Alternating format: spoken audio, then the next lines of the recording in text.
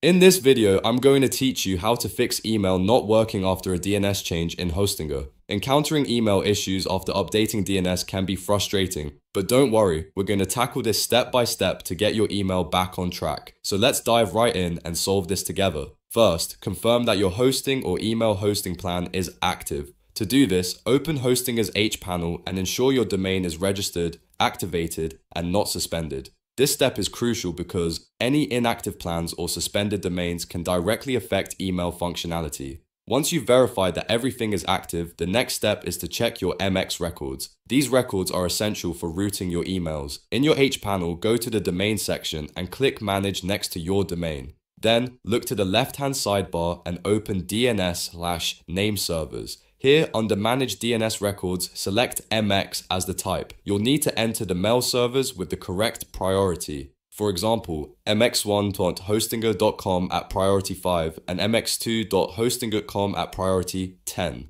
If there are old or conflicting MX records, don't forget to delete them before saving your changes. Allow up to 24 hours for DNS propagation after making these updates, as email functionality may be intermittent during this time. Moving forward, it's time to add essential email authentication DNS records like SPF and DKIM. These records help in improving email deliverability and avoiding authentication issues. Although they're not mandatory for receiving emails, they ensure your emails don't end up in the spam folder. If Hostinger's name servers aren't automatically adding SPF, you can manually add it at your DNS provider. To ensure your email services are enabled, head to the Emails section in your hPanel. Click Manage next to your domain and scroll to Manage Email Accounts. Here, look for the ellipsis.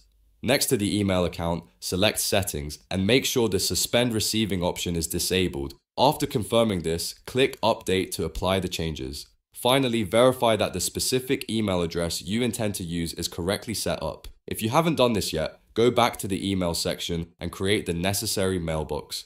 Patience is key here, as DNS changes can take up to 24 hours to propagate completely.